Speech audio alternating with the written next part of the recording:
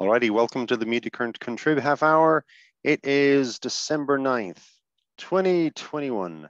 Today we're going to have another look at some of the latest Drupal news and then dig into some issues.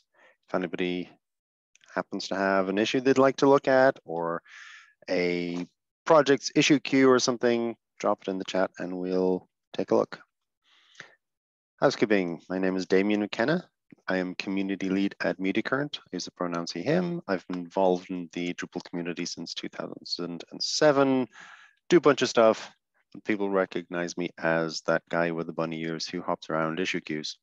My time is sponsored by Mediacurrent. We're a full-service digital agency that implements world-class open source software development strategy and design to achieve defined goals for enterprise organizations seeking a better return on investment. And we love working with Drupal. These meetings are set up as a community project. Go to drupal.org/project/contrib_half_hour to see the upcoming schedule. That's repeated here in a second. And if you leave a comment in today's issue, you get issue credit just for hanging out. Lastly, we adhere to the Drupal Code of Conduct. Go to drupal.org/DCOC if you have not read it recently. So next week, still open for a topic if anybody has any ideas or suggestions. On the 23rd, we'll do an end of year review, look at the highlights of the year in the Drupal world and hope to hear your own highlights, things you'd like to share. And then on the 30th, there will be no meeting because I'll be taking some vacation time. So, some news. As mentioned last week, there's a new release out for Drupal 7 that has a number of bug fixes and a couple of small feature improvements and changes. One thing to note, when you deploy this, you will need to run the database updates immediately. Otherwise, you'll get some errors loading the site because of a new column that's added to the user entity. And you might start seeing, well, you might start getting errors because some of the code expects it to be there. But it is paving the way for future stability and support with PHP 8.1 fixes and a whole bunch of other stuff. So make sure to give it a good test before you upload it to production. As mentioned before as well, Drupal 8 has hit its end of life and lots of Contrib module maintainers are ending support for it, including yours truly for meta tags. So make sure to update to Drupal 9. And then Drupal 9.3.0 is finally out. It was tagged late yesterday evening / this morning sometime, or the release node was last night, roughly Eastern US time. But I only saw it this morning. There are a whole bunch of nice small improvements, including the addition of CK Editor 5. One thing to note when you update to 9.3.0 and you do a usual cache rebuild, update DB to run the database updates, and then export the configuration, there will be a whole load of minor config changes to review because for some reason, the sorting order of the config items has got changed. Whether it's accidental or on purpose is not clear, most likely accidental, but I've seen this on 2 different projects that we updated and we had hundreds of config file changes that were all completely inconsequential. It was line 5 swaps with line 43 kind of stuff.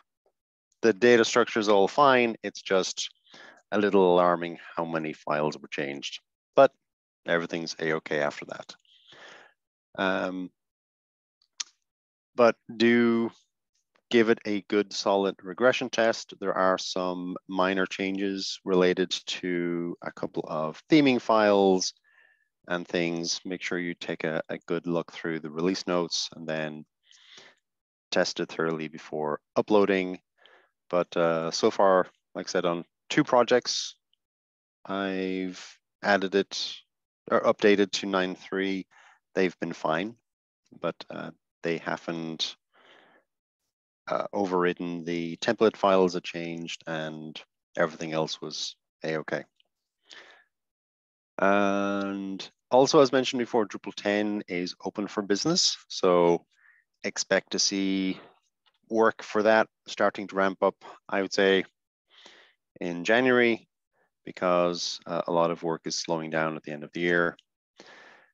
But they do have some solid goals related to functionality that they want to get in. So stay tuned for more details there. One thing I did see is that it is going to require PHP 8.0. So it's a good time to start poking your hosting provider to make sure that they support PHP 8. And I've ran into 2 testing problems with either code tests or the Drupal.org testing infrastructure. One is that sometimes the responses from the testing system will give a different response depending on whether you upload a patch versus a merge request. I ran into this on a Drupal 7 module, the date module as it happens, and somebody had uploaded a patch file for a change, and I think it had like 1 test failure. Then they created it as a merge request as well, just because. And it showed up with more test failures. Exact same change, but for some reason the infrastructure built the test environments differently and the failures were different. So keep an eye out for that. There is a Drupal infrastructure issue where they're trying to resolve that. It's 3194156, and you might want to keep an eye on that if you work with patches and merge requests a lot. The other issue I ran into is that sometimes when a test fails, a PHP unit test fails in Drupal 9.3 or above, it gives a generic error that makes it completely impossible to work out what the problem is. It's, you know, this one is so annoying. Well, let me show you the issue. So where was it? It says uncaught exception, serialization of closure is not allowed in standard input code. And it relates to a change in PHP unit. Some might say a bug in PHP unit. And I ran into this originally working on tests for Migrate Commerce, trying to help with that module. And then recently ran into it on the meta tag module where I was updating the tests, make sure everything was okay with 9.3. And it showed up again. So here's something related to the devel module, but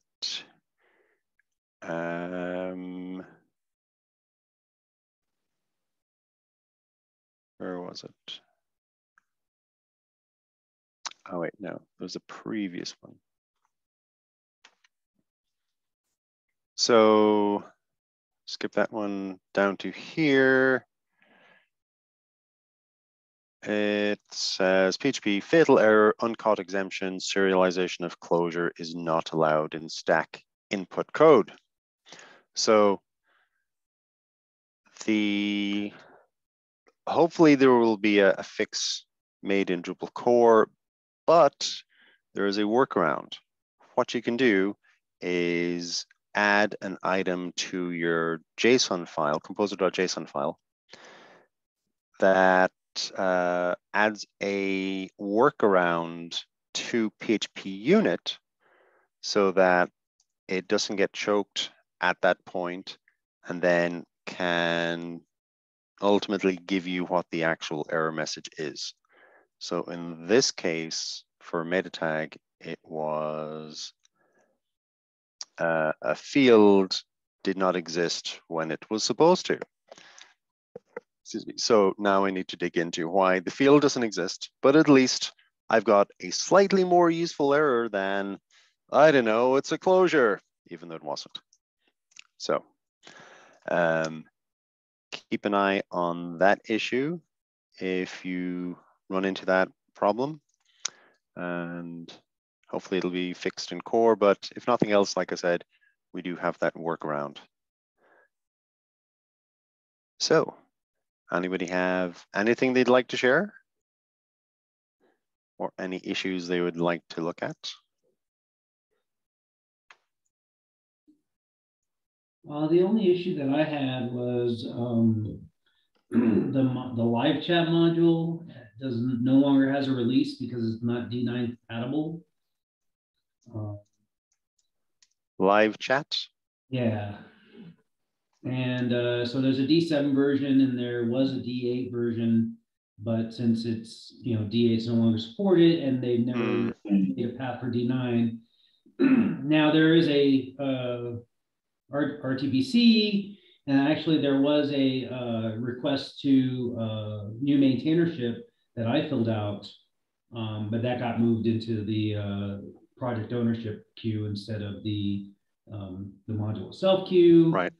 And then I can do a release, and really that's just something we need to kind of keep aware of. And I know it's been a month that Drupal 8 hasn't been recognized or supported. So any module that doesn't have a D9 version just needs to be aware that if it goes away and you get the notice that the module is unsupported, it's just because I have a patch that says it can run on D9, and that's, and it's fine.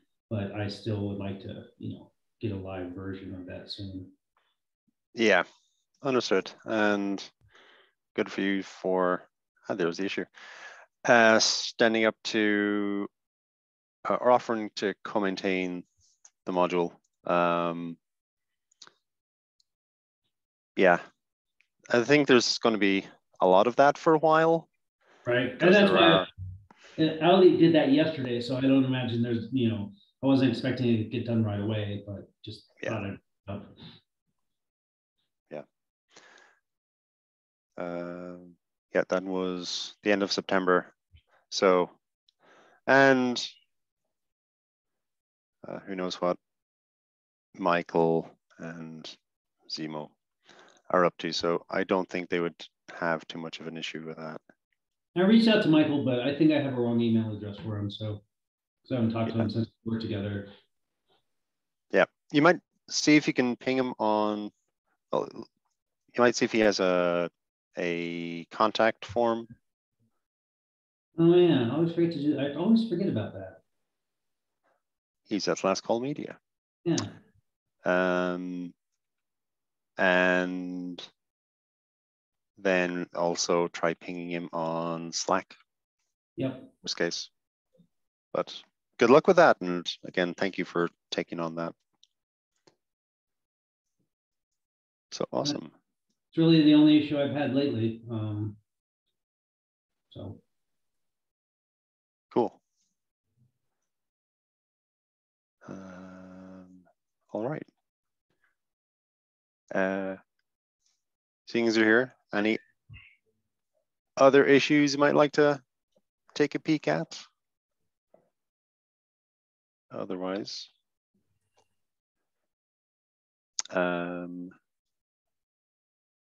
let's take a look at this. Might as well.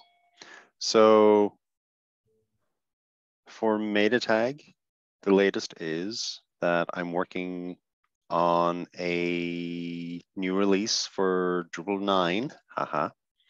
As mentioned, I'm going to be dropping compatibility with Drupal 8 because it's end of life. The upgrade is relatively straightforward for most sites. So there aren't any critical security issues or anything in meta tag. Not that I would say if there were, but there aren't. But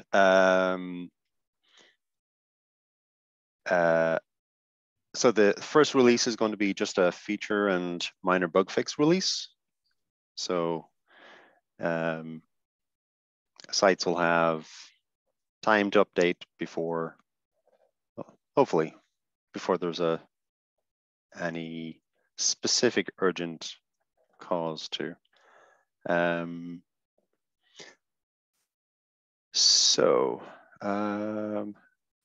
What I was intending to do here is, let's see, cd meta tag. Let me see if this is what I think it is. I think the last change I made on this local code base was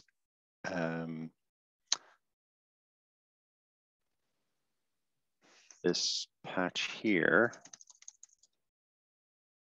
Yes. So what I'm going to do now, I had thought one of the last issues or problems that we're having is related to some bugs with the devel module. So I'm going to remove that test file and try and reduce the number of test failures and then dig into the other issue later. So it is this test file here. All it does is runs another test to make sure that the site still works correctly when the devel module is enabled. But the one that is failing right now has to do with the web profiler module that does the same thing, just checks to see if the site is still working correctly after the web profiler module is enabled. I'm going to remove that file for now. I might add it back again later and create a patch file off of that. Diff head. And then it's going to be patch file 10. The only difference in this test file is the removal of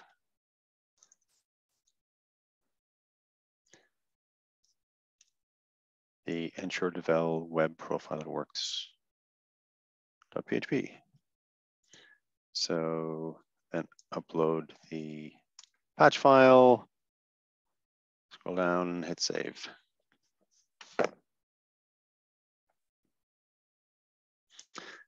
And so in addition to regression testing against Drupal 9.2, also need to add an additional test for 9.3 and PHP 8.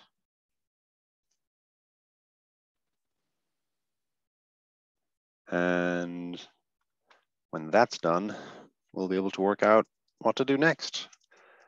In the meantime, I'm going to reset everything. And there was another issue I wanted to look at. A super ridiculously simple typo exists in a file. Which one was it? There's a single letter that is incorrect on the description. So those are always so much fun to find. Yeah, it's one of those facepalm things of, what do you mean I left a typo in a description or in a comment somewhere?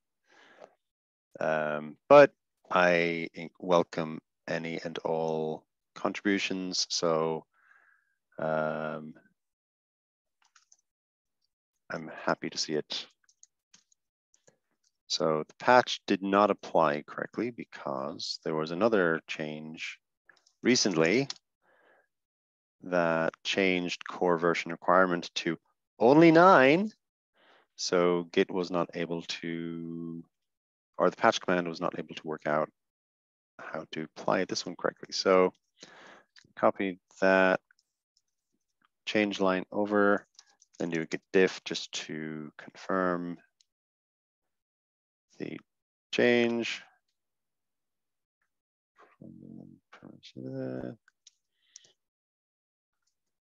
What was it?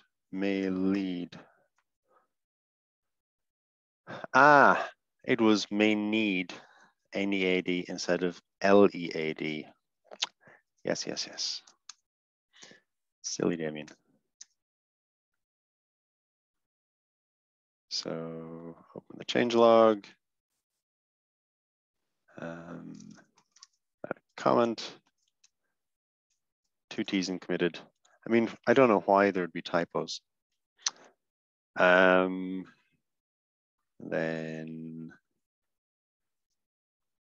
add the other person as the author.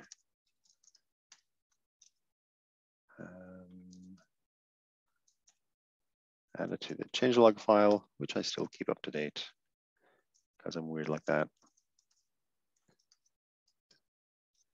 Then commit, and then git status. All the changes are in.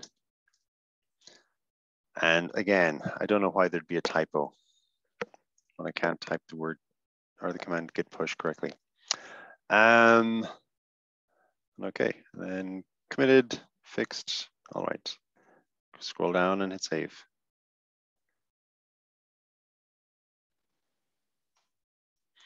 Jazz hands. Any others? Let's see if that other one finished yet. Still running, still queued, so it's going to take longer. Have not finished the JSON API integration piece.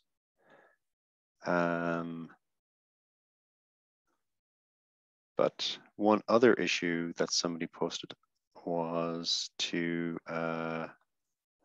note there's a change in how the service definitions work. So let's make sure that still applies. It does. Okay. So when you're creating a new service definition, you need to set it to be public or not public as the case may be, but the default is now required. All right, needs to be stated. So I'm going to add this real quick. It's listed in the release for 1.7. So committed, let's see. Berger provided some insights. And add to the changelog. Rapid character 80 because then commit the changes and push. See, that time I spelled the word correctly. Ha ha ha. And save.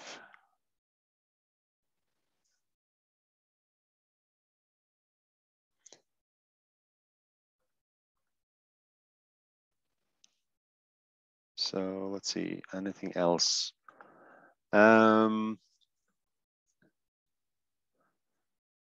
There is this one issue that is marked RTPC, but I do need to do some digging into it. I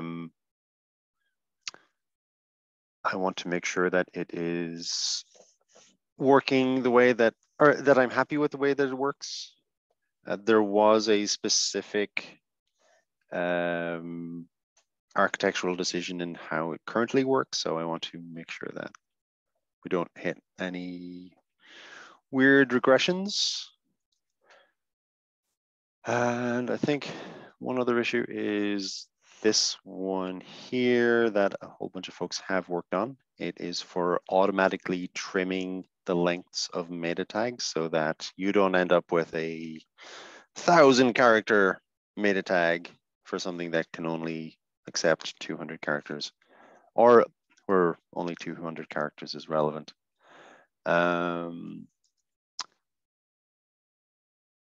So let's make sure that it is what I think it is and see if it still applies correctly. And it does still apply. So the idea is that there's going to be a new section in the settings that will let you control how long each meta tag is set to if it can be set to be trimmed. So the description tag is a common one.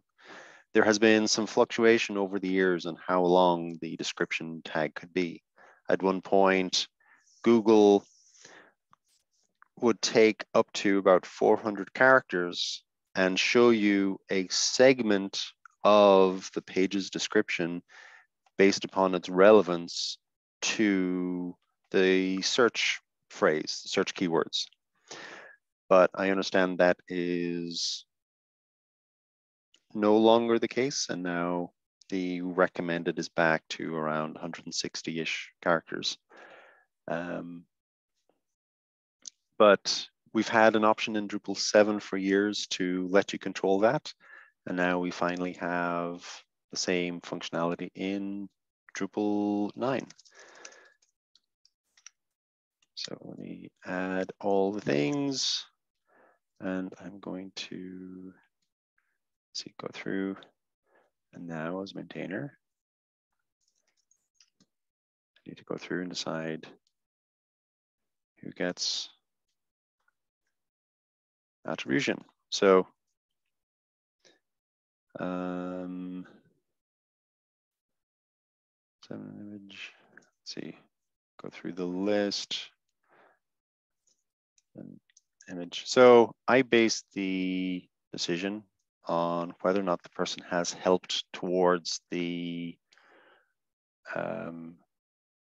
end result, or if they added in a positive way to the discussion, they don't necessarily have to like add patches, but reviewing the patch, providing recommendations on solutions, etc., code snippets, screenshots showing improvements, ideas, etc., is all useful.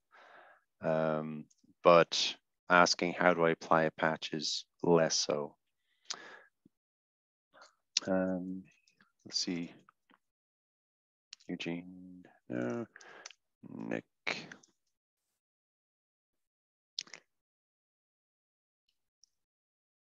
So Nikhil did help Alice and Joe.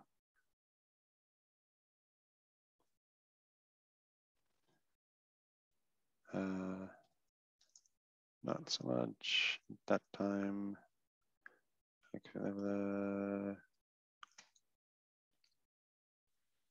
So I think that is good. And then I think Greville was the one who did the majority of the work on that. So add it to the changelog. And then get status. All right, and then commit all the things.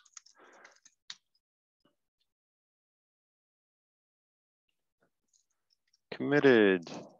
Thanks to everyone for helping with this, especially Greville. Yes, we're doing the putting together the code changes and fixed. So ran a little over, but hope that helps folks look into the behind the scenes at maintaining a module. Let's leave it there for this week. Be back again next week with some more. Again, if you have ideas for topics, please drop them in the planning issue. Otherwise, have a fantastic week and we'll see you next week. Thank you. Thanks, Damien.